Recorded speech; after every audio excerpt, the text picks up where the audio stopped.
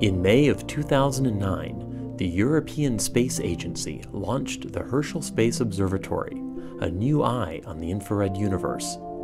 Its 3.5-meter mirror is the largest ever put into space, and it reveals the far infrared sky with unprecedented clarity. This early Herschel observation shows a patch of sky in the constellation Crux. Warm Milky Way dust at a wavelength of 70 microns glows blue, while cooler dust at 160 microns is red.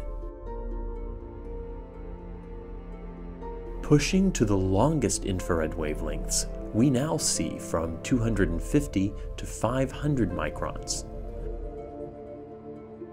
The orangish filaments trace the very coldest dust in our galaxy, only tens of degrees above absolute zero.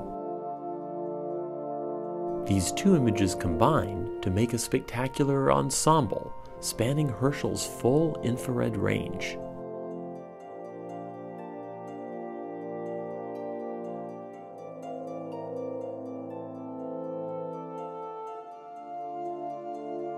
NASA's Spitzer Space Telescope provides a strikingly different view of the same region.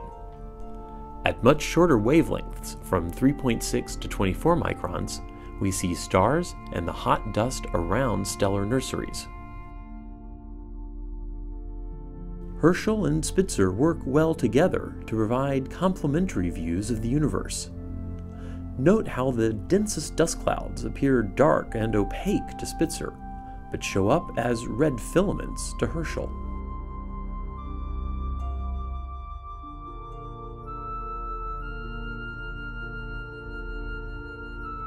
The combined Spitzer-Herschel image reveals the full range of cosmic dust temperatures, from the cold and red to the hot and blue. Together, these two observatories give us the most complete view to date of the infrared universe.